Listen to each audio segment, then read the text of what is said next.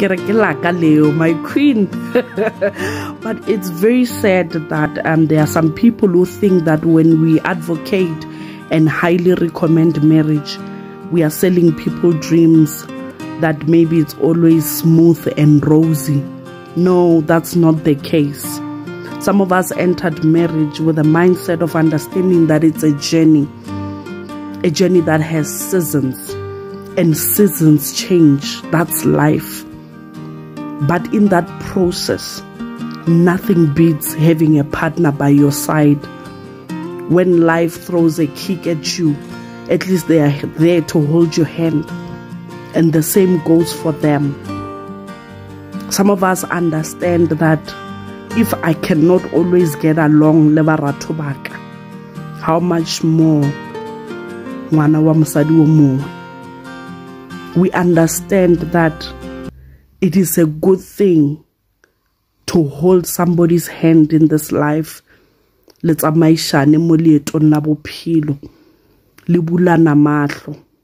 We also understand that it's not always about pointing fingers and wanting the right man or woman, but it's also about being the right person yourself.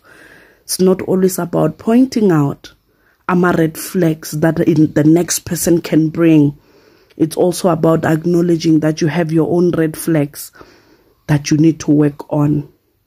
That's what marriage has taught some of us. And so far, we are finding the journey pleasurable because we understand that with all our imperfections, at least there is somebody after God. There is someone on this earth who is willing to help where they can, who is willing to love you as much as they can. And for us women, someone who is willing to honor and respect a man regardless.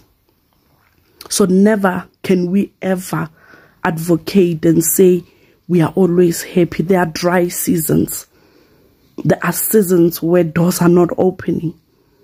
But how much more, how much better it is to have someone to cry, laugh, and annoy. Not that we are better than anyone who is not yet married or divorced. Not that those who are married have better things to offer than those who are not. It's all about living under the grace of God as to run this life with. All we gotta do is be grateful.